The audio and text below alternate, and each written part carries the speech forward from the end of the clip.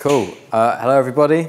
I've got quite a lot of content. This is a bit of a longer talk, but instead of cutting it out, I'm going to skip over some bits with some brief descriptions and leave it in the slides. So if the stuff you want to dig into, it is all available. So I'm Andy. I've done various things that I'm sure a lot of people have here. And I want to talk about vulnerabilities in open source software and how they're exploited and how containers can protect us from them. So a vulnerability, a flaw or weakness that can be exploited to violate the system security policy. Are containers really secure? Do they really contain? What can they contain, and how have they defended against major recent vulnerabilities?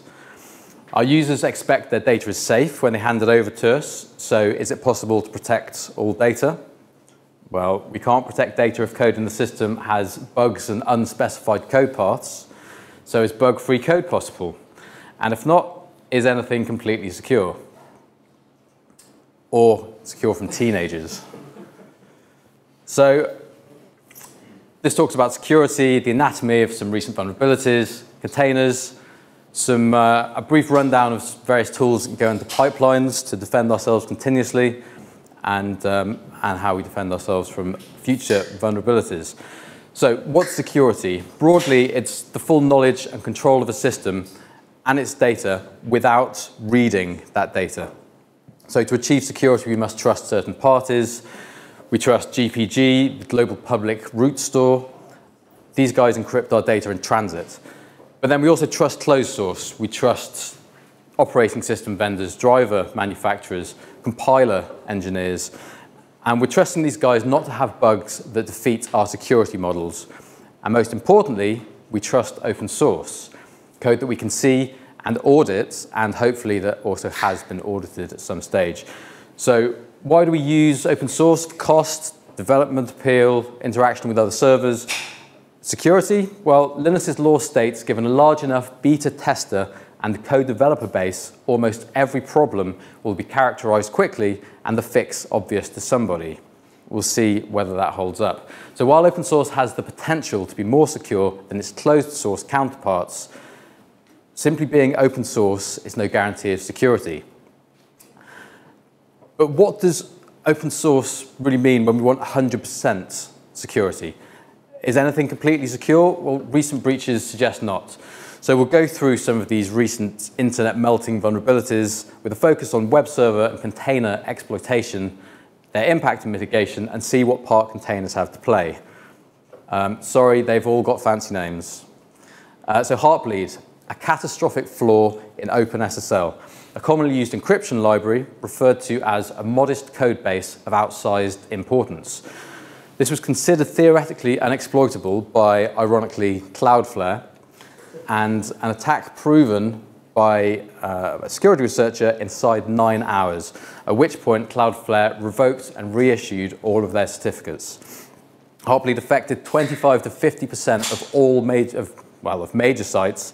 At disclosure, it impacted Apache and Nginx, email servers, OpenVPN, and more. So what is it? It's a problem in SSL heartbeat handling. A user sends a heartbeat question to a server, asking it to keep a persistent connection open.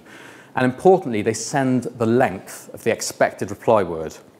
This is unnecessary, as the server should check the length of the untrusted data on the server side without trusting user input almost exclusively. So a malicious user can specify a fake length for the expected reply, in this example 500 bytes, and the server replies with the reply word and the next 500 bytes of private memory. So this is private information about other connections to the server that may also contain private keys, and once the attacker has those keys and he can place himself in the middle of the network traffic, he can decrypt all communications with that server. This breaks our security model, evidently. So we can't see this attack in the logs because it's performed during the initial handshake of an SSL connection. And the poor guy involved missed validating the length of a variable containing a length. It's not quite. He missed validating a variable containing a length, which is an easy enough mistake to make, especially in C. So reading more data than the buffer should be allowed is called a buffer overrun. And it was discovered by fuzz testing with American Fuzzy Lop, which is a fuzz application. A fuzzer sends a massive amount of random data into the inputs of a program, and it can be used to find untested code paths. AFL is an advanced fuzzer that uses genetic algorithms and instrumentation of the code to try and brute force the application in an intelligent manner, thereby reducing the total amount of time it takes to find bugs. In a problem space with as many permutations as an average piece of cryptographic software, this is very important. So the user mitigation for this exploit is to update OpenSSL. Was OpenSSL more secure for being open source? Probably, because the instrumentation of the source code was required for AFL to do its work. So this bug may never have been found without access to that code. So containers, how do they work? Well, in this case, the host's memory is protected. But Heartbleed only leaks process memory anyway. In this case, the web servers, the context of the application that's running inside as a library. So containers don't really help against this type of programming flaw. In container terms, the container security checks are not at the right level. It's an attack on the implementation of a spec and application behavior, but containers do help because presumably the use of containers result in immutable deployment artifacts and a quick continuous deployment pipeline that means at least when a vulnerability is found in a package that we rely on, it can be updated quickly and tested. So while there's no inherent defense from problems with protocols, containers mitigate the upgrade cost slightly. So in kernel and container terms, Heartbleed is like building a castle, securing the walls, and then having the guards give away the private keys.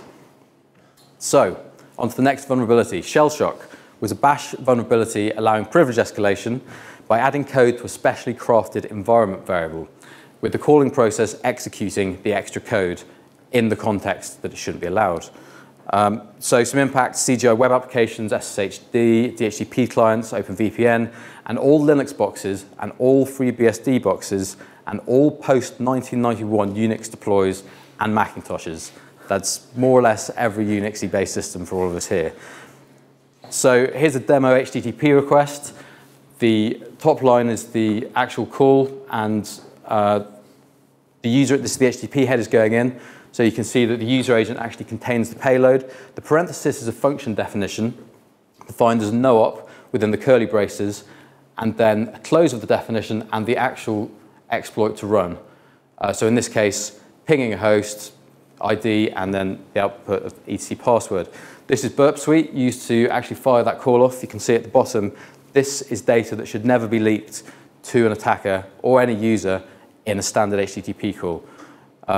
You'd only see this in the web server logs if you were logging headers, which is relatively abnormal. And this bug was in the initial implementation of the function importing and exporting spec in Bash since 1989, from Bash's original author. This was before HTTP existed, before the web was born, and before Linux was even released. So it would be incredible if this bug was not being exploited at some point in those 25 years. There are many CVEs for this bug. It was finally fixed by Florian Weimar, Red Hat employee.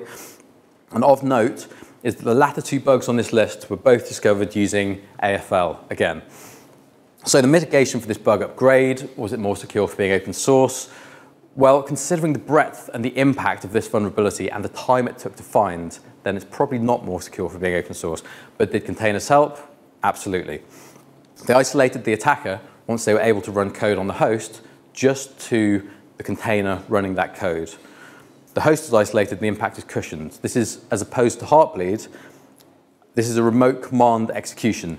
So we can contain the command when it's run on our servers and protect the host. Back to the castle. The perimeter is secure, but this is equivalent to allowing a Trojan horse through the gates of the castle, but locking it in the dungeons. Even if it's malicious, we can observe it and prevent it from doing further harm. It can be controlled and observed. The next vulnerability. Drown is an attack on TLS.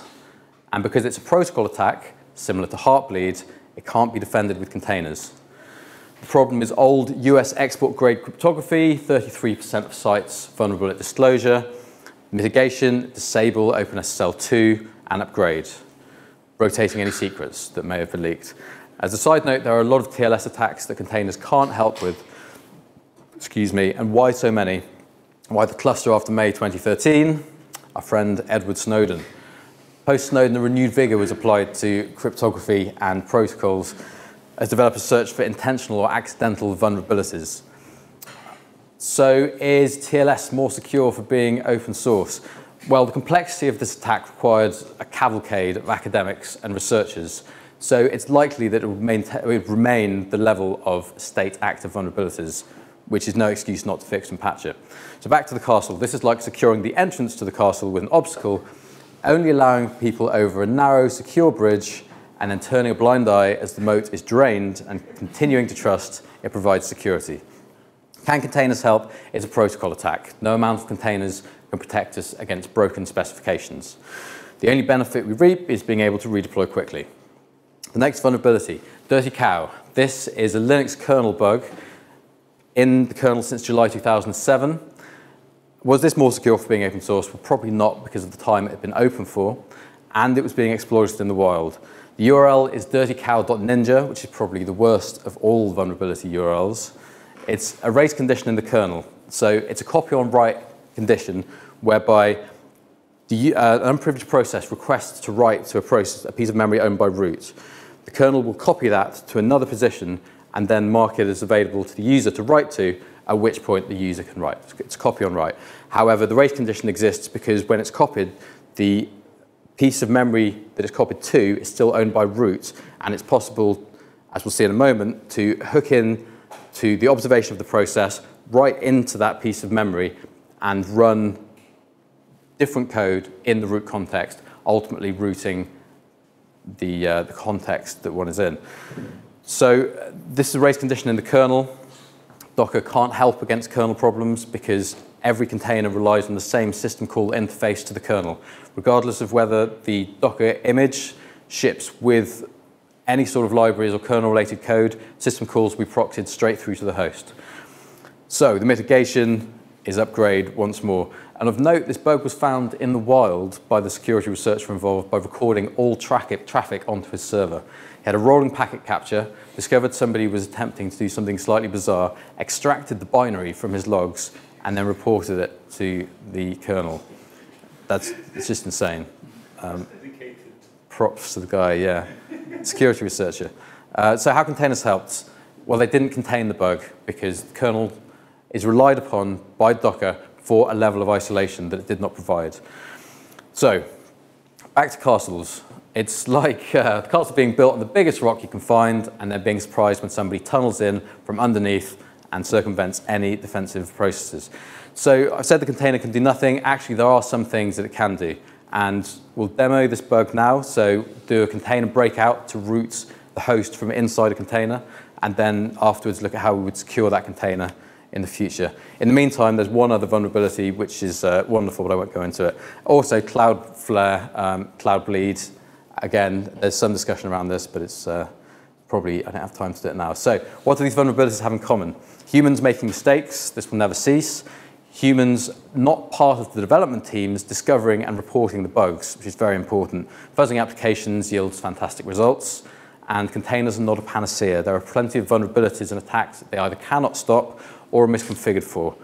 We'll examine those shortly. And there's no way to compare this to closed source because there's no similar vulnerability disclosure policy for closed source applications. You can help open source, call to arms, fuzz code, donate to OpenSSL, etc. No mitigation except upgrade. Sorry this is so fast. As I said, there is a lot of content in here. But let's do a container breakout. So this is potentially the most insane to demo because it's a race condition, and I'll demo it inside a VM with my CPU stepping down. It was vulnerable from July 2007 until the end of last year on all Docker versions. And here we go.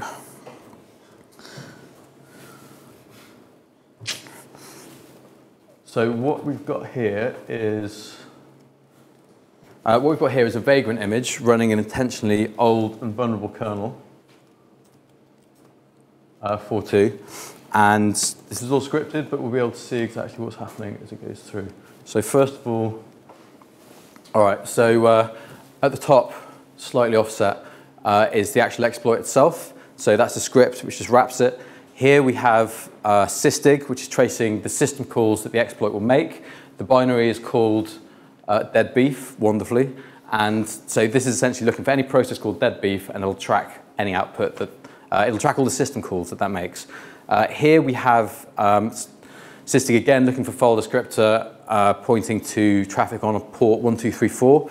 What will happen is once the exploit achieves root, it will then connect back to a listening socket inside the container as root. So from inside the container, we'll then be able to send commands across that socket to a process running as root on the host, effectively rooting the host and breaking two layers of security. One, the actual container itself, and the other, the Linux privileged process. Here we've got dmessage, which will become relevant later, and at the bottom, because this is a race condition and it fires off many threads or many calls in parallel, any one of those could trigger the condition, possibly two could do it simultaneously. So this temp.x file on the host will be written to as soon as any of the processes gain root. So it's essentially like a lock. So,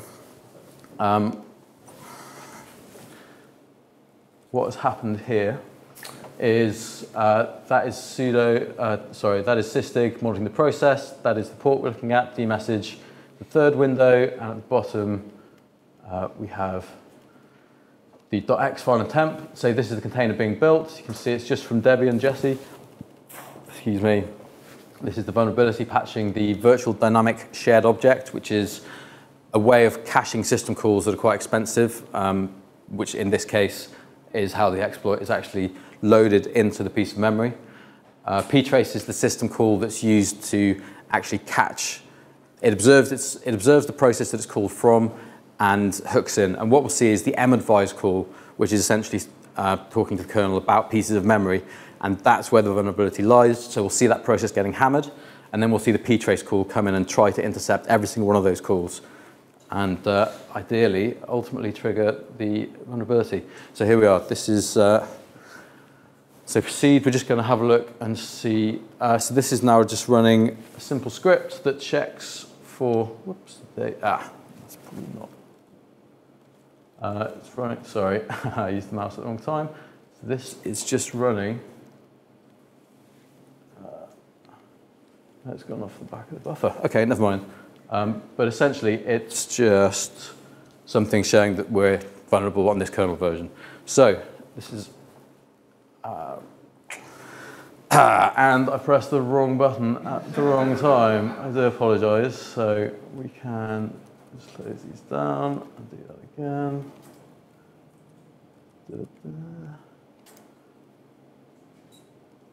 Okay. So at this point, we do want to proceed. Yes, please. This is the Linux exploit suggestor that I tried to show you. So we can see the kernel version is 420, and there's various other things wrong with this, but Dirty Cow is one of those things. So run with AppArmor. In this case, no, and that will become relevant in a moment. And that is immediately segfaulted, which suggests to me that it's not exactly what I expected it to be. Why is that, I wonder? So it may be the case that since I re-downloaded this VM image, it's changed underneath me. Okay, no, I think I pressed the wrong button again. So what's happened here, so this is the other demo. It might, in the interest of time, I won't spend too long trying to figure out what I've done, but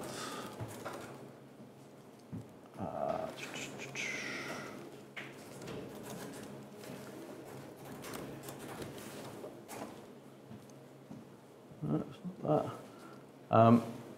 Let's just try.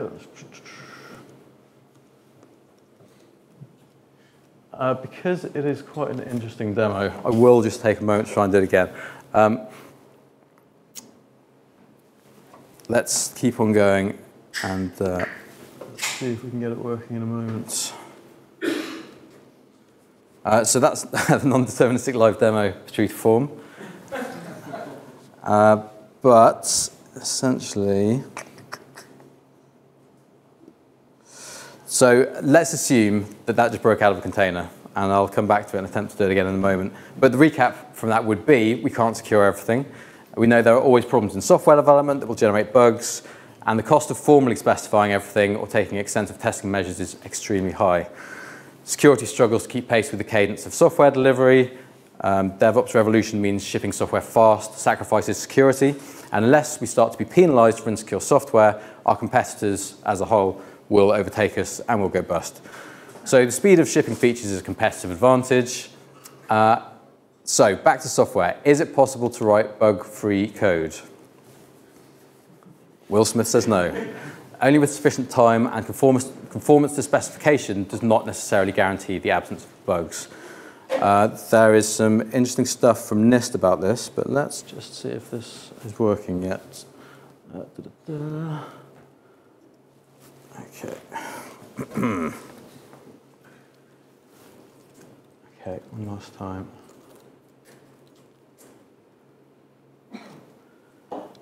Okay, so let's try again. Proceed. Yes, please. We've seen that. Run with app armor, not on this occasion. Lovely. Okay, so this is what's supposed to be happening.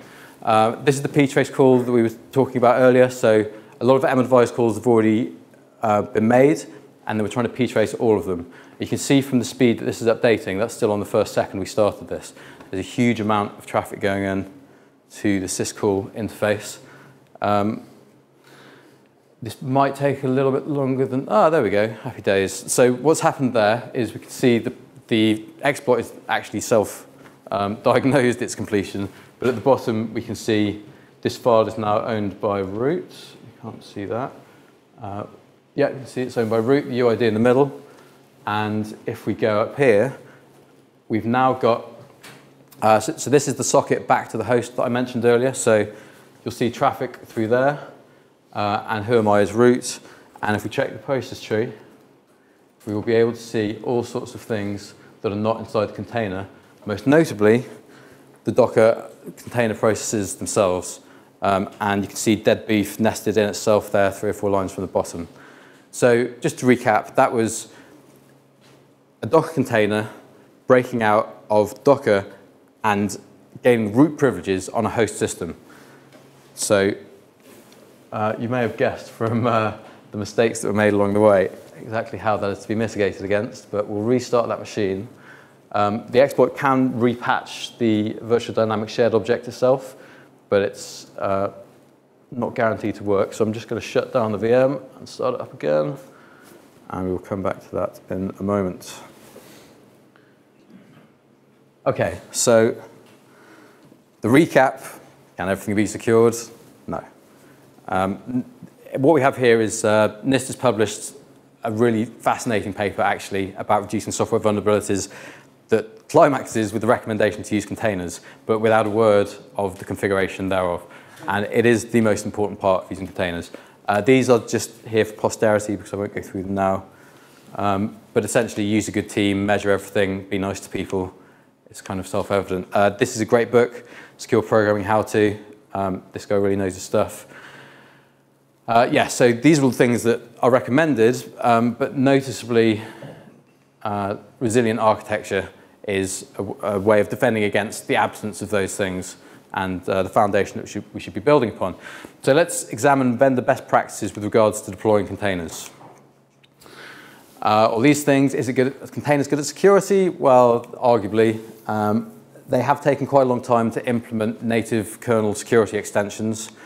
So the kernel doesn't provide a namespace for everything. There are various subsystems that are shared still, including the user namespace, importantly, which means that you can fork bomb one container and take down your whole system. That will be fixed by user namespaces version 2, which is still pending. It's kernel again. The age-old criticism of running the daemon as root. There's the ultimate student from university somewhere in Sydney, somewhere in Australia, like 21 years old, and it's basically written rootless run C, which means going through and taking all the times that kernels request, that container runtimes request a privileged operation and finding another way to do it and fixing various things upstream in the kernel. It's truly insane. Check out rootless run C. It will mean that you can run containers without the Docker daemon being root. That's actually, that PR took about a year to get merged, and it landed about a month or 2 ago. So that will happen soon. The oldest of critiques, containers make isolation trade-offs versus a hypervisor, We all know this. If we consider how the major cloud players, for example, Google will run a container with the virtual machine inside, with further containers inside that. So the nested model, which is now being popularized by Intel Clear Containers and Hyper.sh as a startup that's doing it, does provide greater isolation, and with the very fast startup times of these sort of micro hypervisors, that will become an increasingly viable option for an extra layer of security around container runtimes. So the good things about container security, the default configuration is really good. Minimal attack surface, try not to pile too many things in a container, and you'll reduce the viability of an assault. Speed of deployment we've spoken about. Native log drivers post-mortem analysis is important. Many vulnerabilities have been prevented by default by the default configuration that ships with Docker, and we'll have a look at that as well. Notably, those that don't are kernel related again. So how does Docker provide the security hardening? Namespaces. So the PID namespace, for example, gives 2 different PIDs to a child process. The first PID gets PID 1, it thinks it's an init process, but the host machine and root on that host sees it as PID 8 within its process tree. So it still has full control from the host, but the frame, the window, and the view into the world inside the namespace is one of complete perceived isolation. These namespaces exist for network, mounted directory paths, system processes, inter-process communication. The user namespace, as I mentioned earlier, is still flaky, and version 2 will be a lot better, but there are still some major concerns around that. C groups are another major component of Linux containers. They provide resource accounting and isolation, so you're allowed to run on this CPU, you're allowed this much CPU time slicing, you're allowed this much memory, etc. And they can help prevent denial of services. Various configurations like setting read-only file systems and kernel capabilities. These are a very low process permissions model that are meant to be a granular division of all the possible permissions afforded to root. So root can do whatever he wants, but for example, if you run the ping command and you just want to open a raw socket, start writing like ICMP stuff to it, then if you look at that process on an Ubuntu system, it will be given just the equivalent AppArmor permission to just, it's capped netsysadmin, to just do a privileged network operation. It doesn't need to be able to read etc password or other things that root can do. The Linux kernel has over 600 system calls. A bug in any one of those is a potential attack surface. So Docker reduces this significantly. It actually blocks the majority of system calls by default. If we look at what Dirty Cow is exploiting, then the ptrace call that it uses to identify itself and run that untrusted code as root is actually attempted to be blocked by Docker, but it has to be allowed in certain situations, and we'll see why. So it's very difficult to generically apply a set of controlling bounding features, bounding kernel capabilities rather, to any given process. Hardened kernels are recommended, but no one's going to compile their own kernel, are they? And finally, security policies and whitelisting. So AppArmor, Docker ships with the default AppArmor profile. We'll have a look at that again in a minute. SE Linux and AppArmor are the Ubuntu and Red Hat flavors of the same kind of way of solving a problem that everyone's had a crack at. Kernel capabilities turned up. They were considered too complex or not granular enough in certain situations. Red Hat applied SE Linux. Again, it's very difficult to get your head around. AppArmor is slightly nicer. SecComp is now a sort of vendor-neutral approach to doing this. Docker have decided themselves that this is even not enough, and they're launching something called entitlements, which are essentially buckets for groups of these things, plus read and write access to various file system paths, like the contents of proc and things like that. They're actually proposing it to Kubernetes now, and there's a slide about it later, in fact, so let's wait for that. These are the number of people who are actually using security policies in production. I think it's reprehensible. I hope you'll all use them after this. So, container security. We know these things. Obviously, drop to an unprivileged user. This is because the user namespace mapping is not good. If you run as a non-root user in a container, you actually give yourself a huge amount of security, which seems incongruous, but there you go. Reduction of debugging tools in containers. It's important to run the minimum stack possible.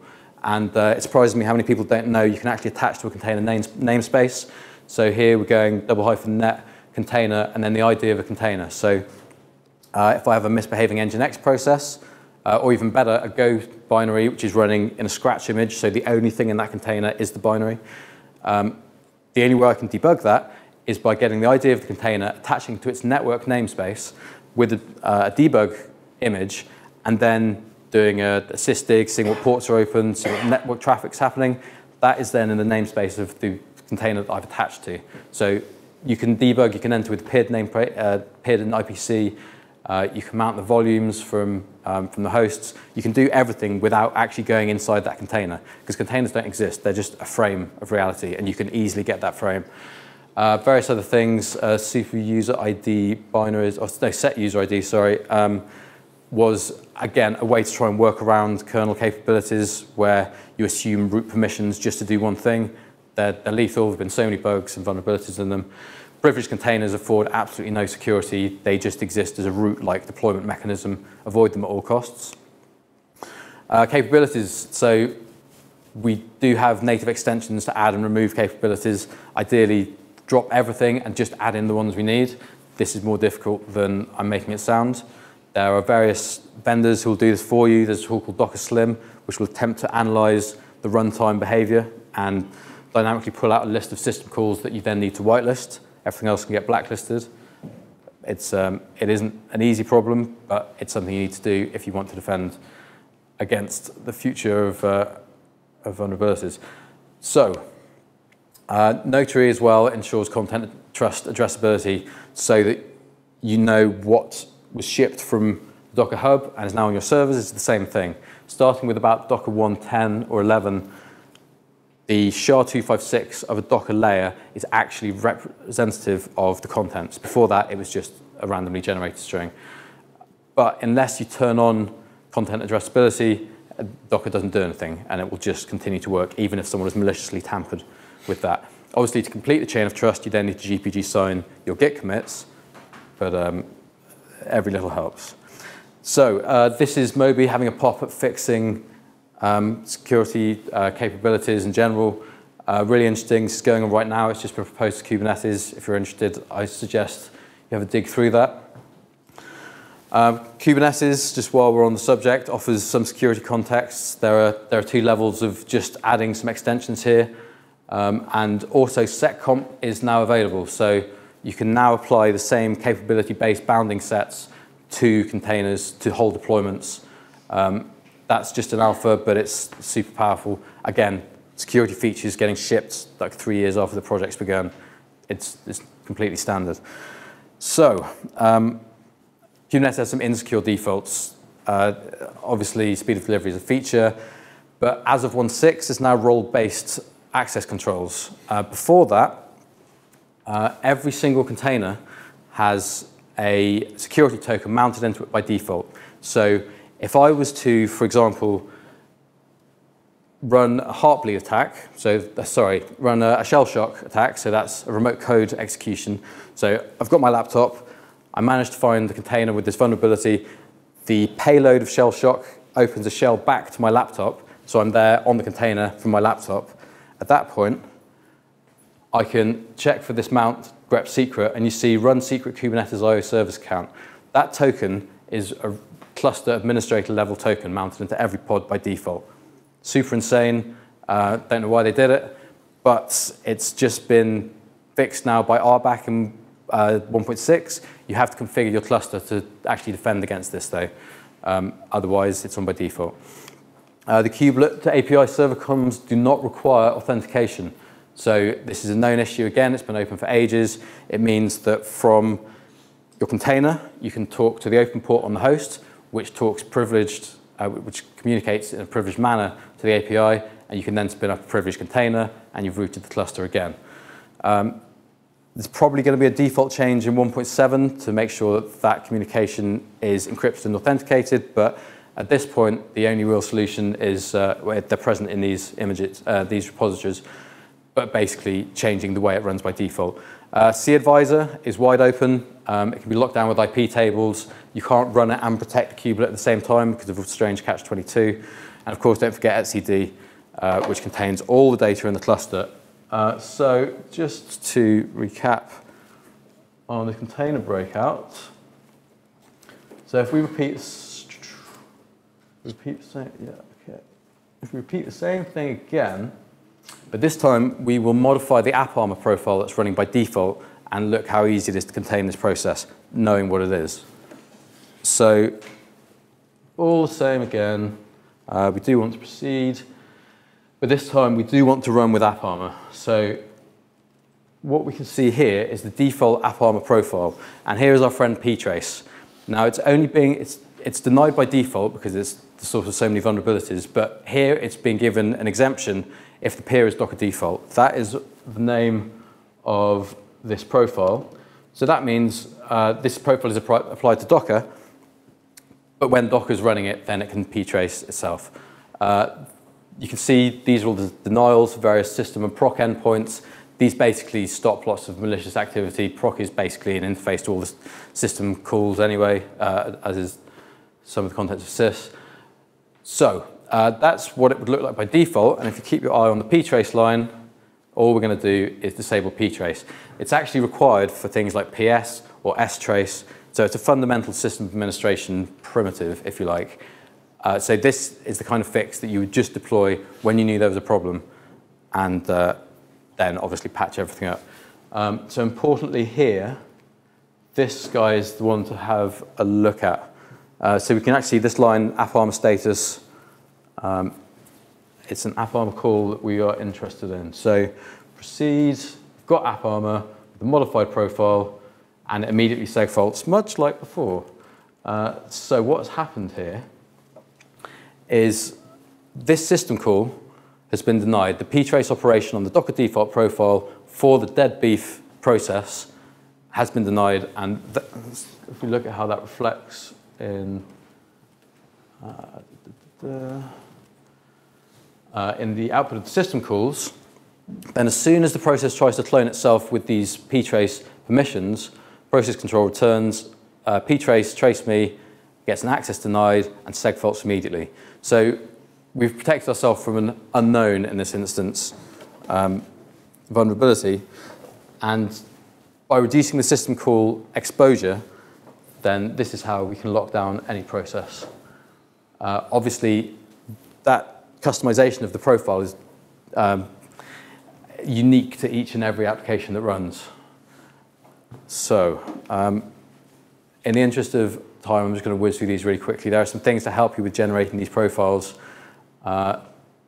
Basically, security pipelines are still kind of the new frontier of continuous integration delivery. For some reason, this stuff needs to run on every commit, basically. You can actually, there's open source tooling to allow you to scan base images for CVEs. Claire's just hit version 2. Linus is included for old school aesthetic. DocScan is a crazy, wild exploit tool worth looking at. Some more stuff there. These guys will all do this same kind of dynamic scanning and syscall prevention for you at a cost, but they are moving quickly and shipping a lot of features. Docker Bench Security deserves a mention. This is an open source tool which allows you to identify the state of your host. Basically, have I left anything open that I shouldn't have done, conforming to best practices as per the vendor. Dependency analysis for your applications. SNCC will actually generate PRs for you with insecure dependencies and transitive dependencies. Magical tool. AFL is the fuzzer. I really recommend going and having a look at their homepage and looking at the list of scalps that they've taken, because they've basically broken everything. That's it in progress. Web application scanners. So we have to use intrusion detection systems because despite all these layers of complex security, ultimately things will get broken into. Things always do. Everybody has been hacked. And so we should run intrusion detection systems in every environment that contains tokens or keys to get to production. So Falco is an open source version. It's really worth looking at. These are new versions of old tools. So is anything inherently secure? Well, we can agree that it's not. It's open source, more secure than proprietary. It doesn't matter because it's secure enough for our needs, as endorsed by major corporations and users. So this talk's been about scary, shiny, and vaguely interesting, hopefully, things, but they're not the only way people get hacked. Likely routes to exfiltration are the OWASP top 10. The application code that your developers ship is the most quickly changing part of your application and infrastructure, and it's also the most likely source of vulnerabilities.